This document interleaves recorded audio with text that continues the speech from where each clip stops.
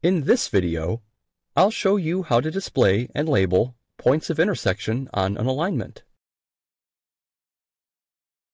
In this alignment, only the last curve's tangents intersect at a point. This point is known as an explicit point of intersection. At the other curves, the tangents do not intersect.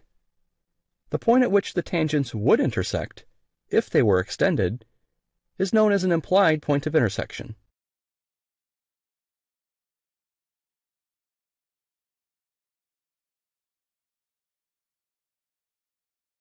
These options control how implied points of intersection are displayed. Currently, implied points of intersection are not displayed. Let's see what the other options do.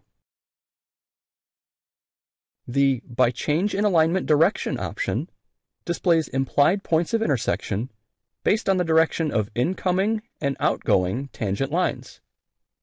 As you see here, even though multiple curves are present, only one implied point of intersection is displayed. The By Individual Curves and Curve Groups option displays an implied point of intersection for each curve.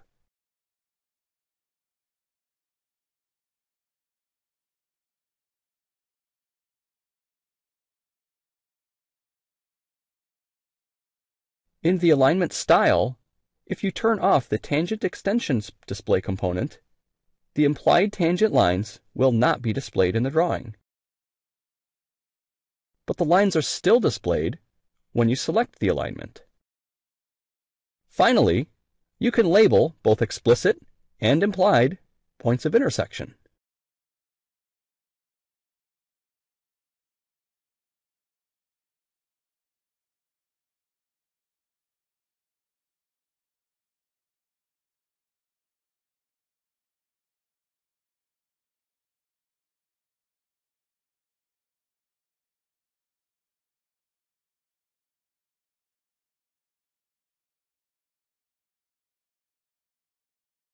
A point of intersection label can display lines to represent the incoming and outgoing tangents. The style can also use text for each label components to display data about the individual curves and spirals that are in a curve group. Text for each label components enable you to use a single label component to annotate multiple elements. For example, in this label, both spirals are annotated, but there is only one text for each component defined for spirals.